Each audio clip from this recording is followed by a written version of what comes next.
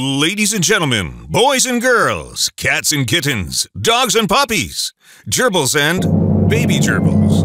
It's time for your favorite game show, the world's greatest pet tricks. Kicking off today's show, we have Cali and the amazing dog, Mr. Biscuits. Are you ready, Cali? Okay, take it away. Hello, people of the world. Hi, friends. I'm watching my friend's dog for her. His name is Mr. Biscuits. Prepare to have your minds blown by the marvelous tricks of Mr. Biscuits.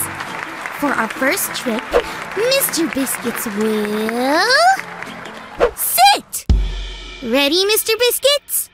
Okay, sit! Mr. Biscuits, sit! Mr. Biscuits, sit! Please! Oh, man. I don't get it. Mr. Biscuits doesn't listen to me. Mr. Biscuits, how about some cuddling to make me feel better? Aww. I thought when I got to dog sit that Mr. Biscuits and I would be best friends. But he doesn't even listen to me or want to play games with me. He listens to my mom and dad and plays with them. I don't get it. I love Mr. Biscuits. Oh, maybe I need to think of ways to show Mr. Biscuits that I love him. Friends, what are some ways I can show Mr. Biscuits love? Feed him. Feed him! Right! My parents do that. What else? Take him for a walk. Yes, my parents do those things. Maybe if I did them, then I could show Mr. Biscuits that I love him. These are great. I'm gonna keep thinking of ways to show love to Mr. Biscuits while we hear our Bible story for the day. It's time for today's Bible story. It comes from the book of John, chapter 12. Jesus was having dinner with some of his friends.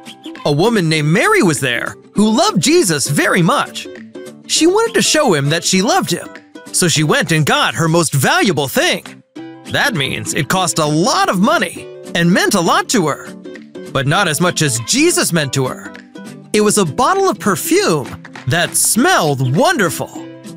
Mary brought the bottle of perfume and poured it on Jesus' feet. The whole house was filled with the wonderful smell. A man named Judas was at the dinner also, and he didn't like what Mary did. He thought she was wasting the expensive perfume by pouring it on Jesus' feet. He didn't understand that Mary did this to show Jesus how much she loved him. Did you know we can love Jesus more than anything? Mary did, and that's why she poured her most valuable perfume on his feet. Judas didn't like what Mary did, but guess who did? Jesus. Jesus knew that Mary did this to show him she loved him more than anything, and that made him happy. Did you know we can love Jesus more than anything? Come on, Mr. Biscuits. Good boy. I just got done taking Mr. Biscuits for a walk. I can tell we're beginning to be best pals. Anyway, as I listened to our Bible story, I thought about something. As much as I love Mr. Biscuits, look at that face. I love Jesus much more. Don't tell Mr. Biscuits, but I do. How about you? Did you know we can love Jesus more than anything? The woman in the story, Mary, showed she loved Jesus more than anything by pouring her most precious thing on Jesus' feet. What can we do to show Jesus we love him more than anything? Talk with him. Yes! We can spend time with Jesus by talking with him and learning about God's Word, the Bible. Listen to him. Yeah!